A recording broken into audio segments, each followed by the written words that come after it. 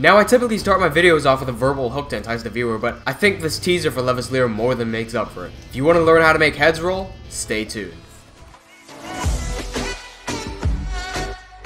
What's up, survivalists? It's Che from Team J here to enhance your Minecraft animations to tell your stories. If you're new here, I make Minecraft animation tutorials every Monday, so make sure you subscribe and hit that bell icon to not miss any uploads.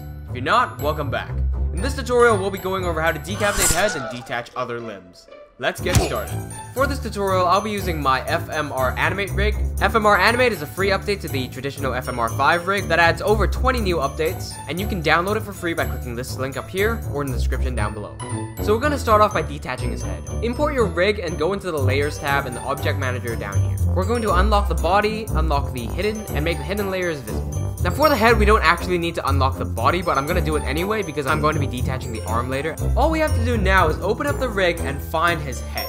You're going to notice a little Xpresso tag, click that, and you're going to find a little checkbox that says enable. All you have to do is disable that checkbox and the head is free to move.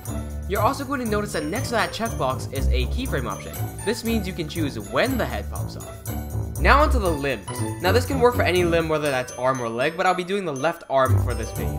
Make sure to move the arm into position before you start doing anything. Open up your rig and go into mesh and find your mesh. Select your mesh and hit Ctrl-C and Ctrl-V. This will copy and paste and duplicate it. Go up to the duplicate and delete the Xpresso and pose morph tags. Open the duplicate up, select all the children and the parent, right click and select remove from layer. So what we've just done is create a static mesh duplicate. What this means is that basically we have an arm that isn't affected by any of the joints. Now it should be fairly obvious what to do next. It's to toggle the visibility, but unfortunately you'll notice that for the arms, that's not how it works. If you're detaching the legs, you won't have this problem, so feel free to skip forward. But if you need to toggle the visibility on the arms, scroll up to the base rig and select the body Xpresso tag. If you've never used Xpresso before, you may be a bit scared, but don't worry, just stick to what I'm doing for now. Find either the left arm or the right arm, they're right next to each other down here, and delete whichever one you aren't using. Cool, and that basically allows us to toggle between visible and invisible. Now if you click on your object and go to the basic tab, you can see visible in renderer and visible in viewer, and just keyframe it on when you want the switch. Now if you don't know what the switch is, I'll just describe it to you real quick. Basically what we're doing is we're taking the arm that's affected by the rig and we're making that invisible, and on the same frame it becomes invisible, we're making the static mesh become visible. Basically we're replacing the moving arm with a static arm, and that static arm can be moved however you want.